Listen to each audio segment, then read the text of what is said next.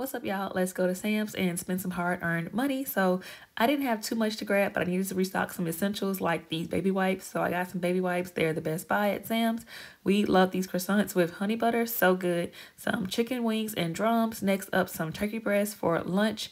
And what is life without chicken nuggets for kids? So I got some chicken nuggets. And then I love this breakfast sausage in the morning. Brown it in a skillet, and it is so good. Next up, orange juice, lemonade, apple juice for the kids and for my man.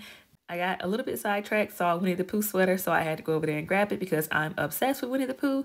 And this lounge throw, their blankets are so soft and big and great for the price. Got some M&Ms and some muffins for the kids' lunch. Carmen prefers the Little Bite brand, but they didn't have Little Bites in blueberry.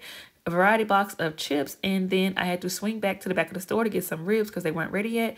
Spent $230 on absolutely nothing, but I love this sweater. Like and subscribe for more.